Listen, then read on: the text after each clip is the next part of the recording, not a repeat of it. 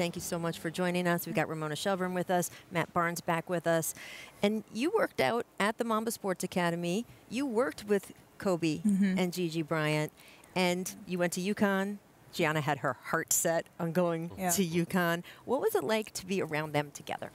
It was amazing. The first time I met them was at the Final Four at UConn, and I mean, Gigi would talk about it all the time. I mean, after we lost my junior year, Kobe was telling us that she was like crying in the car, super upset. She's like, I can't believe that happened again. When I get to UConn, I'm never allowing that to happen. So she was super competitive, just like him, and it was just a joy to be around them. And their relationship with each other, you know, look, Ramona, you and I saw them together quite a bit, especially around here in Los Angeles. What did you notice about him as a parent? Well, look, he got to the office early every day. He would get there, you know, 7, 8 o'clock in the morning, and he would work till 2 p.m. And then at 2 p.m. he left because he needed to go pick up his kids from school, and he didn't like waiting in the line, right? the carpool line. Kobe Bryant is competitive. He had to be first. That's right. He had to be first. in the carpool line. That's right. So he would get to the school and he would be first in line to pick up his kids every day, and then he'd drop them back off at home, and he'd go back to the office and put in a couple more hours of work. And you know, I thought about that the other day, just because, you know, he missed a lot of that when he was playing. He was so maniacal about his training, and Gigi really started coming along with him on a lot of things. Like they were like two peas in a pod, right? The Lakers trainer Gary Vitti the other day just posted a video where he was texting with Kobe, and he sent him a video of Kobe, and he goes, "See this move? You recognize this move anywhere?" And it was a turnaround, just like that famous Kobe turnaround. Like, you could just amazing. You could just tell it was like in her blood. Like she just had that muscle memory. And Matt, your kids play AAU. His obviously Gianna and her teammates on AAU. We would see each other like every 2 weeks. You know what I mean? We would see each other out in Orange County playing tournaments, and he just always made it a point to come and see my boys play. You know, as much security had to be around him and all this kind of stuff, he would come, and we even if it was for 2 minutes and just peek on the boys. Sometimes he would stay longer, but it's the little things he did that were so special. But to touch on Gigi, I mean, she was very like I would, you know, after our games, we would go watch their games, and she really had that fire. She really had his competitive edge, and she was a killer. You know what I mean? So it was cool just to see him as now a fan of her and supporting her and what she's doing. I mean, look, there's so many things that are tragic about this situation, but the young girls on that helicopter are the thing for me that are just, it's so hard to even get past in your grief because of what their whole lives could have been like.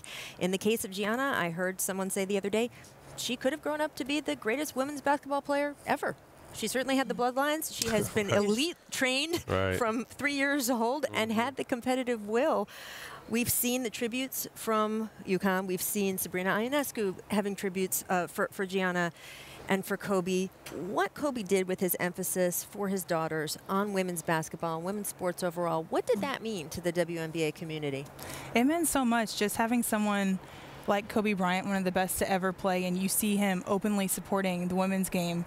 Not just supporting, but you see like Sabrina there, just the relationships that he had were so personal. It wasn't just for show. It was like, it was real for him. And just having that support, I mean, it was invaluable for us, and it meant so much to us in the women's program and just for the women's game. I mean, the women's game has so much value on its own. It always drives me a little crazy when people want to compare it to the men's game or say it has value because, well, Kobe liked it, so it's good. It's good on its own. Thank you very much. But there is something about someone that everyone admires, and whether it's a movie he recommends or a basketball game he likes, there are people who want to say, well, I want to check this out if Kobe checks it out, right?